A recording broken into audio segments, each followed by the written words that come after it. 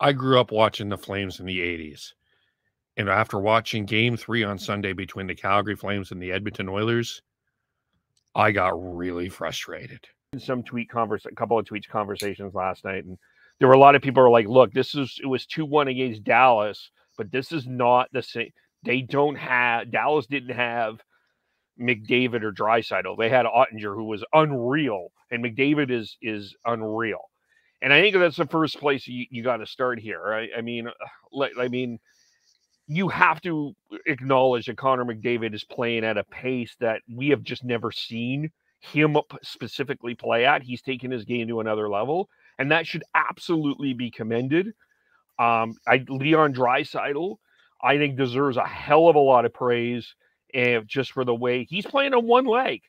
He's playing literally on one leg. He's doing this on one leg. The first line deserves all the credit.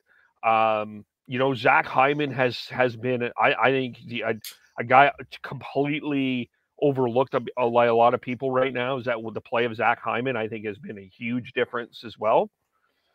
So, there are some things from the Oilers' perspective to give credit for. And this is, okay, so this is, I grew up in the 80s, watched this team. I had to literally blank this out, but, and sorry for the long diatribe here, but I remember the Flames and the Oilers back in the early 80s. It was 11-3. It was 12-4, 9-1. The Flames were getting beat physically, mentally, and literally on the scoreboard, in the fist fights. Every area which way, the Oilers were just killing the Flames until 1986 comes around. Flames make a couple of trades. They get the Joe Mullen trade. They get the John Tonelli, Nick Fotiu, all of that. They turn the series around, but it's turning around. They win that series. But then 88 happens. The Flames are the favorites. It's the Flames are the President's Trophy winners. We'll touch on that in a moment here. The Oilers sweep them. And then not just like it was like tonight watching Tampa and Florida, but it was the Oilers killed the Flames, just blurted the Flames. The Oilers trade Wayne Gretzky. Flames win the Cup in 89. 1991 comes around. They can't beat the Oilers again. And they had a huge lead, by the way, in Game 7. They had a 3-goal lead in Game 7. And they blew the lead. Esa Tikkanen scores in overtime. So I've seen all this. This is part of me that is just this. The child in me is watching this with a lot of frustration because I am seeing some themes again. Yes, look at the parallels here. The Oilers had Wayne Gretzky, the best player on the planet. The Oilers have now Connor McDavid, the best player on the planet. Sort of a similar, you can see the similarities there in terms of 99, 97. But correct me if I'm wrong, Sean. Do we not, on the Calgary Flames, have a Selke Trophy nominated center, and 2 players, one of them was in the discussion to be in the Hart Trophy conversation? I put my hand up and put him in there, by the way. And another player on this line that got 100 points this year and is asking for $8 million or more and was considered the best line in the National Hockey League. Do we not? Is that not there in Calgary, or did they decide to take a vacation and we just forget about that? Well, I think you could argue that after Game 1, they've taken a vacation. They have been fucking horrible, especially Matthew Tkachuk, especially Elias Lindholm. They have both been absolutely fucking terrible. Matthew Tkachuk has been the laziest player in this entire series. There was a play in the third period. Puck is going down. I think it was Kulak going down.